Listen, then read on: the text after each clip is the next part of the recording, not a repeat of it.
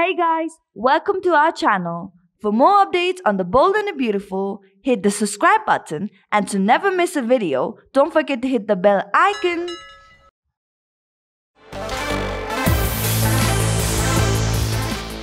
Hey, how is it going guys? Today we have brought you a really interesting video. As you know, The Bold and the Beautiful has been one of the CBS's most watched soap operas, and there are always so many things that keep on going on in the show. Also, everyone has their own opinion over the show with their own likes and dislikes. So today we have brought you a cheeky yet useful review of the show.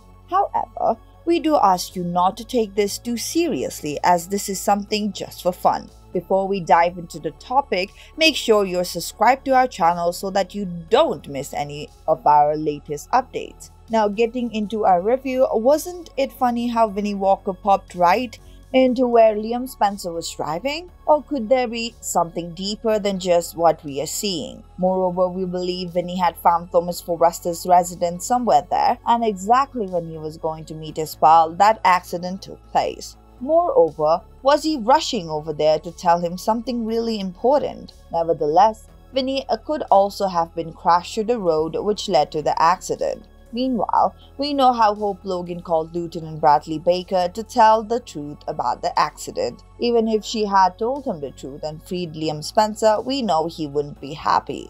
Charlie Baker followed his father's path. As Liam has been following everything Bill Spencer has been telling him to do, he does not want his father's name to come in the deputies list. On the other hand, Baker has his own son Charlie Baker, who has become a successful policeman. Moreover, fans might remember him as he put Hope's would-be date rapist Graham Doris. Also, Charlie investigated Stephanie Forrester's shooting case. Moreover, he also broke the case of Marcus Forrester running over a pedestrian while texting and driving.